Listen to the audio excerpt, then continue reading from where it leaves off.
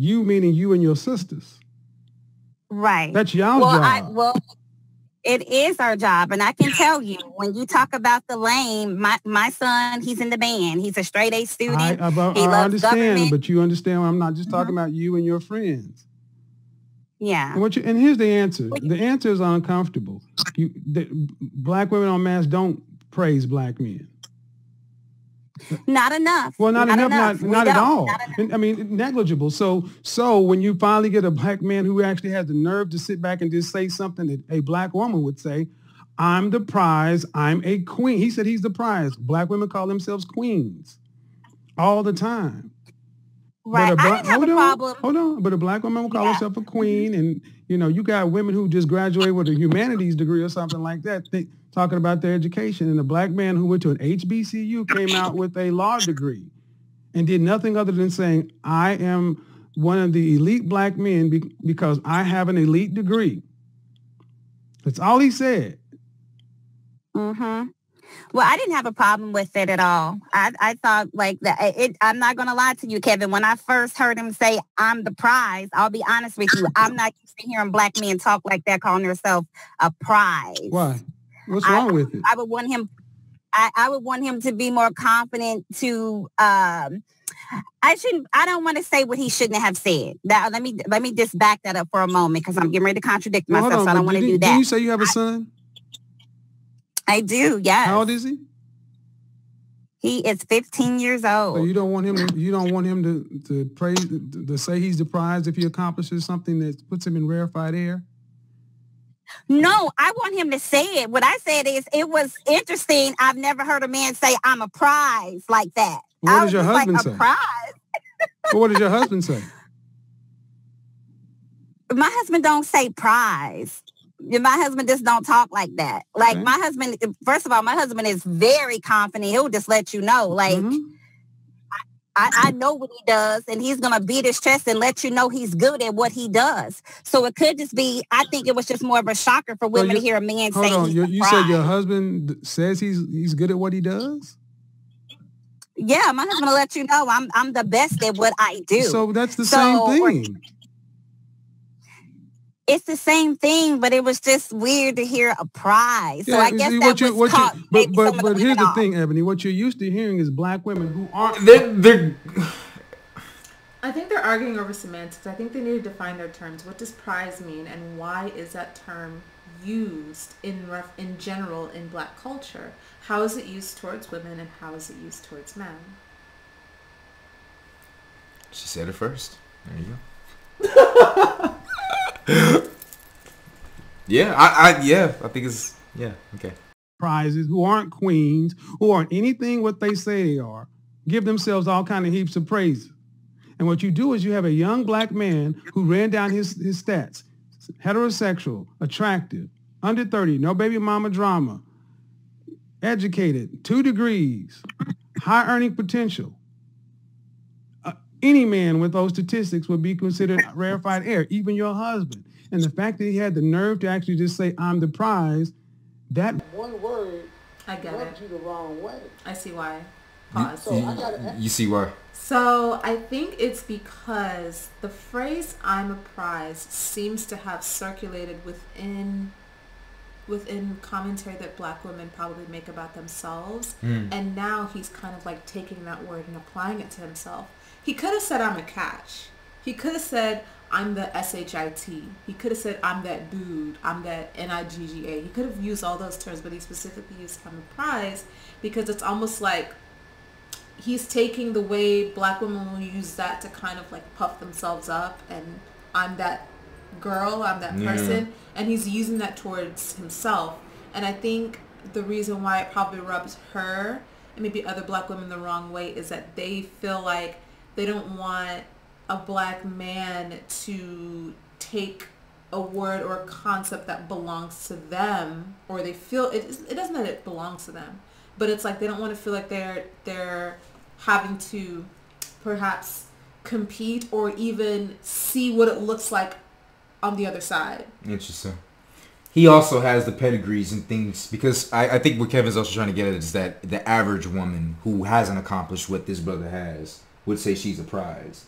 and he has 2 degrees, one of them being a law, had to take the bar exam, which is considered one of the hardest exams in America to take, passed it, under 20, no baby mama drama. And it's like, these are some amazing accolades to have for anyone, regardless of race. And for this man to use this word that black women use almost for themselves, it's like they're taking offense to it. And I think the reason why that word "I'm a prize" is used is used within the space of black women is because it's also a way to boost the confidence of black women, especially in an environment where oftentimes there's anti-black woman rhetoric that's spoken. There's a lot of negativity about being a black woman, whether it's your skin texture, your hair. We get a lot of hate from a lot of different spheres. Right? From who though? Can't be the white men. It can't be the white culture. They want you guys. No, I think it's from multiple cultures, not just black culture or white culture. I think that there's anti-blackness that is pervasive in many spaces, and I think that black women feel. Oh, but you're just being a victim. If that's how you feel, you're being a victim. This is what Cynthia G says. How you feel. This is what Cynthia G says. Being a victim isn't an ending place. It can be a true lived experience that a person can have. And speaking about it doesn't mean that you are victimizing yourself in any way. It depends on how you approach the topic. So I think the reason why black women use the term "I'm a prize" towards themselves, it could be for maybe 4 reasons. I think that one of those reasons, though, is a means to help boost the inner confidence a black woman should have towards herself, meaning here you are existing in this space as a black woman. You've made it through all sorts of hoops and all sorts of things to be where you are. You are the prize. Don't look down upon yourself. Don't have low confidence. Even if people talk about your hair texture, even if it's more pervasive to, have mixed women and white women in music videos, you're not, being, shown in that favorable light in a lot of ways. Like, you should view yourself as a prize. It's kind of like, a way to kind of bolster inner confidence and self-confidence. And oftentimes, I don't think that being the prize relates to how many degrees you have or anything like this. It's just the idea of being a woman, being feminine, and embodying that energy is a valuable thing in and of itself. And in a sense, it kind of is. Women in certain ways do not have to put in effort in certain ways that men do to be seen as valuable. I've seen so many movies, and movies aren't really the best example, but it can be a reflection of reality, where a young girl who is, young and attractive, she'll end up entering into these spheres of life, whether, someone wants to train her, someone wants to adopt her, someone wants to bring her under her wing, just on the idea of her being feminine and a girl and a woman and attractive. She's able to enter into spaces that don't take a degree or any particular physical labor. Now, does that mean that women don't do anything to get into the places that they're in society? Not necessarily, because again, it's about embodying certain qualities. So I do think that this "I'm a prize" thing is the idea that femininity and being a woman in and of itself is a valuable and good thing. Is that right or wrong? I'm not exactly sure, but I am just trying to figure out and piece apart why that phrase is used. It's very well put together. So, men, call yourself the prize, so that we can all be unionized. We can be together as one. All right, let's jump into it. That was great though. I really enjoyed how you explained it. I'm sure everyone's gonna love that. Okay. You see why 70% of these women go unmarried. Additionally, black women want their mates to be attractive, have some sort of edge, style, exciting, and not be lame. All this is subjective, but we know these are X factors, which lowers the number of viable black men. All these things are true. Which is not a bad thing, to want your man or woman to have these qualities. I don't think that's a bad thing at all. Even if some of them are subjective. What was wrong with what he posted, Tiffany? My issue again is that he did not have to juxtapose his successes against Black women. It's just entirely unnecessary.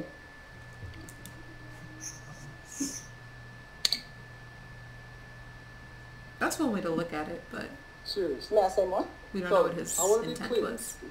That he should have just said, "I'm the prize," but he shouldn't have said anything about Black women that is factually accurate or true. So let me ask you. No, hold on, Miss. So let me. That was a rhetorical question. So, do you hold this same position for Black women when they're speaking about themselves? Certainly. So, Black women who talk about themselves, they should never bring up Black men and juxtapose their accomplishments against Black men. I don't think it's healthy. No. That's not what I asked. I asked, do you hold that position for Black women? Yes, I do. Really? Mm-hmm. Okay. Well, I'm going to test that. Okay. So the fact that he actually had the nerve to bring up something about Black women that was true was problematic. Why? It's unnecessary. You said it's unnecessary. That's subjective. But why do you say it's unnecessary? The blowback came from the juxtaposition of his success against Black women. It's not a necessary conversation to have. And I think it's an overgeneralization as to what Black women actually want. Well, all he said was, hold on, man, overgeneralization. No, we don't get that one. All he stated was facts. He stated facts, that there's a lot of ways that you can state facts to create but a here's one fact. Okay, what did your husband say about this? What? What did your husband say about this? Did y'all discuss it?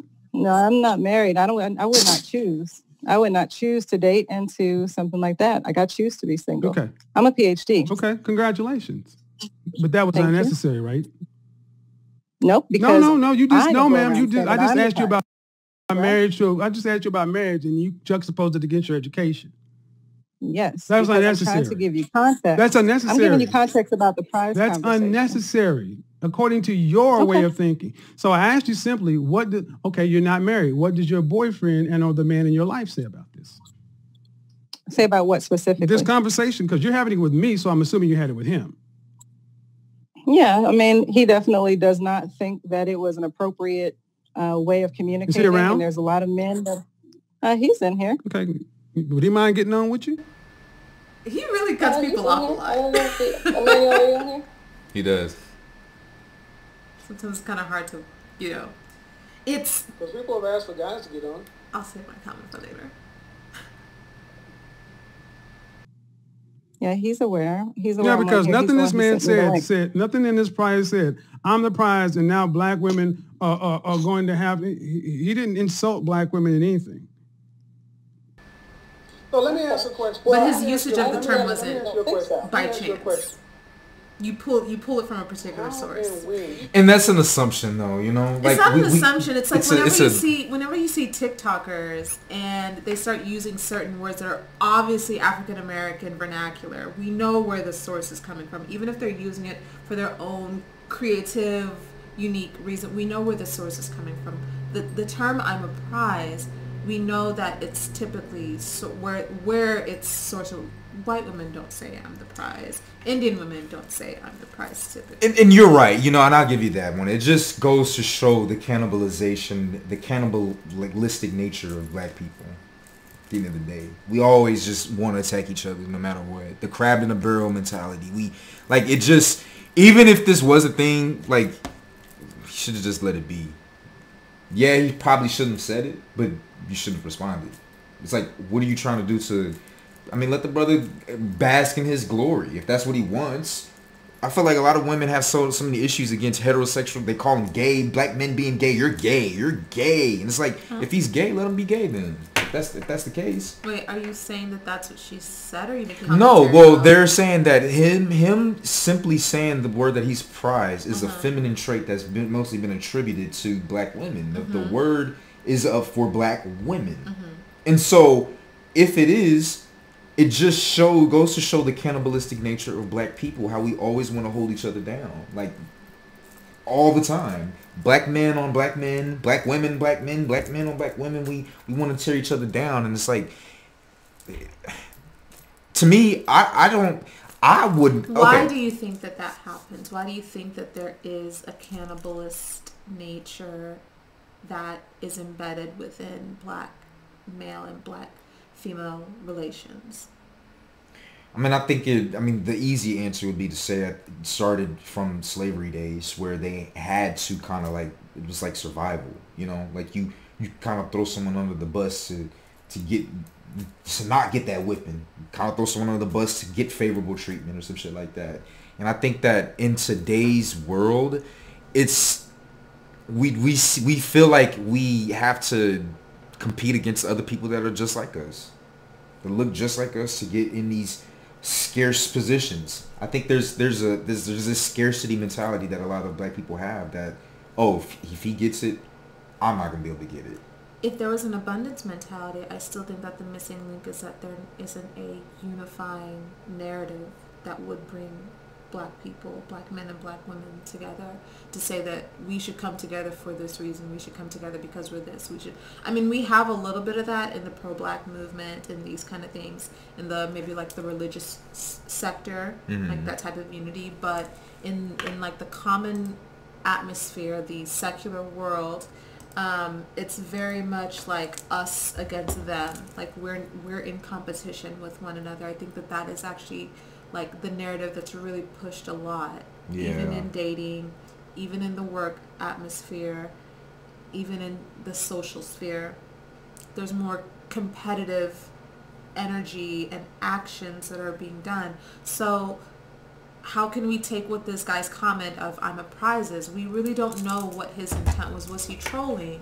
Was he being serious? But why couldn't it have just simply be him saying that he is a prize? I mean, is he not? Is it true or is it false? It's not true nor false because we don't know. The reason why I think it's being pieced apart is because of how things are presented in the digital atmosphere, which is like people do things for attention, for clout, to get a rise out of people. That's oftentimes done. So the reason why I think it's being pieced apart is because it was put in the digital space to be pieced apart. And it's weird because, once again, 2 degrees, pass the bar exam, which is, once again, one of the hardest exams in America that you can take. 2 degrees, law, under 20, no kids, I'm a prize. All hell breaks loose. Mm-hmm. All hell breaks loose. Like, he deserves it. He's a prize. That's worth it. And the fact there's so much flack about it shows the contradictory nature of black people. What does it mean when he says that he? It means that he's a prize. He's a prize. To get with a guy like him, and for you to tie him down, or for him to be with you, take you seriously. What does it mean when a woman says that?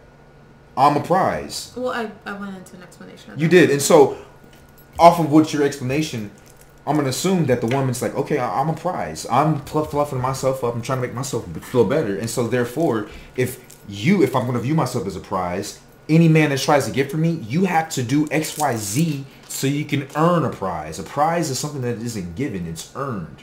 A prize isn't you don't just give it out. Those are gifts. Mm-hmm. But a prize is something you have to earn, like in a carnival. Like you got to shoot so many, whatever. A prize, according to Wikipedia, a prize is an award to be given to a person or a group of people to recognize and reward their actions and achievements. So, therefore, for women on average to say that they're a prize follows that definition. But for him, a man who's gotten 2 degrees, passed the bar exam, has a pedigrees. So he's not just some regular dusty saying he's a prize. He's a made man. He's a made man saying he's a prize. Yeah, and there's issues with it. Again, no one is, I don't think, me personally, or even some of the people that are commenting, are taking any jabs at his accomplishments. I think the commentary was his word usage and where that word usage stems from and what it has been, because I wouldn't say traditional, because the way prize is being used now within the black space is obviously not something that's been happening for a long time. But Again, so what would you guys have preferred for him to say instead? If you're going to speak for all black women. I'm not speaking for all black women. I don't think that's a fair thing to do. So who are you speaking for, man? It's dangerous to make large generalizations. From my perspective, observing the video and taking bits and pieces of information from what I've read, I think that if he was going to say prize, it could be done in a playful way. Obviously, he wasn't received in that way. I think that black Twitter and a lot of black spaces on social media are very critical of one another. We post pictures of people in normal everyday outfits and we find ways to tear them down and make fun of them. We do it for celebrities. We do it for normal people. I feel like black social media tends to be hypercritical as a joke and also like as an aspect of the culture that people just jump in, right? So the fact that it happened to him, to me, it's not that surprising because I think that that's just a facet of entering into that black space. Black Twitter is known for that. Like, people know black Twitter as the place where you get dragged and everything for anything and for any reason. I think that, to me, if he wants to post that, he has every reason to do so. I think that, again, if he maybe didn't want to catch as much heat, he could have maybe made it into a more joking way. I don't think that it's wrong that he said it the way that he did. I would have just not really taken it too seriously. Or he could have said, I'm a catch. I'm a great catch. I'm looking for my wifey. Something like that. Okay, makes sense. Should black men be able to discuss some of the issues that black women have with finding a viable mate? Right after you have the conversation about viability and what that means, and if that should actually mean what it is. Talk to me like I'm 4. Don't use so many words. Wait, what? He said, talk to me like I'm 4. Don't use so many words. Oh, what were you going to say about Kevin, too, by the way? Oh, he cuts people off a lot. And what I think it ends up doing is that it kind of puts him in a position of, like, you know, authority over the conversation, so he can steer it the way that he wants. Because it's just like, let's say someone starts to say something and they start speaking too long or using too many words. What did I say? Huh? What? No? Huh? Answer my question. And so I think that, like, I can understand the idea that you have a show and you want to keep things in a certain time constraint and you want to keep the conversation, like, in a particular type of way. But I think he goes about it in a way that, to me, it ends up being more distracting than kind of having the conversation, like, flow in a particular direction. There have been many times where guests have called in and they've made a lot of great sense and you are, like, tuned in. You're like, damn, where's this going? I want to see where this goes. And then he would kind of cut off. So he does that. He does it to everybody, men and women. Yeah. He does it. It happens. So, do you want to go further? I think we're pretty good. I mean, about 20 minutes. Let's give it 60 seconds. Okay. So for me, viability would not necessarily mean a specific degree. It does not mean certain dollar figures on your check. It would have a lot more to do with character. It would have to do with how they communicate, especially when they're angry. It would have a lot to do with their integrity. So if you have all of these things going for yourself, but you don't have some of these other things, you to me are not necessarily viable. So when should black now, men... there are some women... Hold on. She did say to me, so she's obviously speaking her personal preference. You say as black men? No, when should black men be able to have that conversation? You can have whatever conversation you want. But if you believe that your viability is based off of your credentials, you're likely to attract a person that's going to judge you based off of those credentials. But I would hope you'd want something more for yourself. So black men judge black men based off of the things you said. Character, integrity. Men judge. Excuse me. In mass. So when black women are asked on relationship panels and magazines and videos and anything that any of us can see, what they're looking for in a mate, where does character tend to rank with black women? That's leading the question. That's a logical fallacy that you just did. However, I see where he's trying to go, but he's putting her into a loophole that isn't appropriate because it's a damned if you do, damned if you don't answer, right? To answer for the majority of black women when she was making commentary about how she personally feels, how she would judge him, it's like you're now forcing her to answer for the majority when she was answering specifically towards herself and her own personal opinion. So he should have instead further interrogated her about her personal opinion, because when you start bringing it to the larger stage of answering for like the consensus of black women and all this other stuff, it becomes a slippery slope, because one could say that black women at large don't value character. Look at how they hook up with rappers. Look at how they do this and do that. So she's not even able to stand on her own personal points of how she feels about that guy and what she values and all this other stuff, because she now has to answer for the majority. And she obviously is a black woman with a PhD, and she's not the majority at all. She's not. Already in a minority. Yeah. So I get that. That makes sense. Yeah. That makes sense. Yeah.